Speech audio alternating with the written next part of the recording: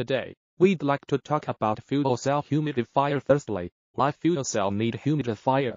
The conductivity of proton exchange membrane is close to water. It would affect the efficiency of fuel cell, the durability of fuel cell, and the cold start of fuel cell. The proton conductivity of proton exchange membrane is closely related to water content.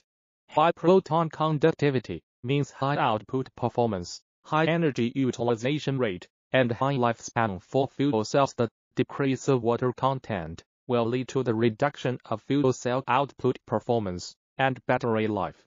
But too much liquid water in the reactor would hinder the internal reaction, known as water flooding. Secondly, the location of fuel cell. The humidifier belongs to the air supply system. The air system provides clean and wet air for the reactor.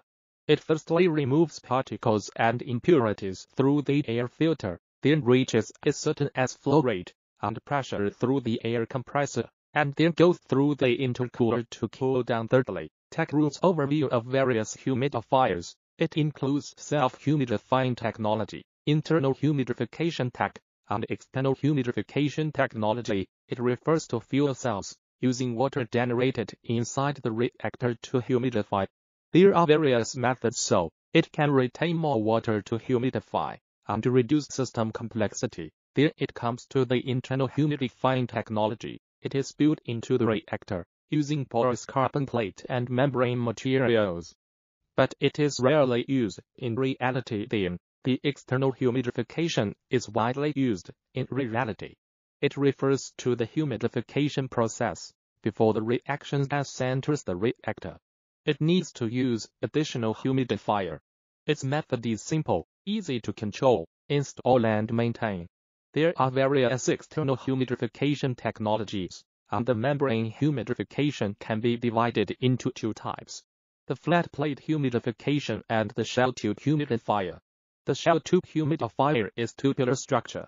It contains many tiny tube bundle, which is composed of non-porous hollow fiber tubes. Dry gas from air compressor enter the right dry entrance 1 through many hollow fiber tube, while water enters into the middle entrance 3 absorbed by membrane, so that the dry air is humidified. Then the wet air enters cathode air entrance. If you want to learn more about fuel cells, follow our YouTube account, Rudry Technology.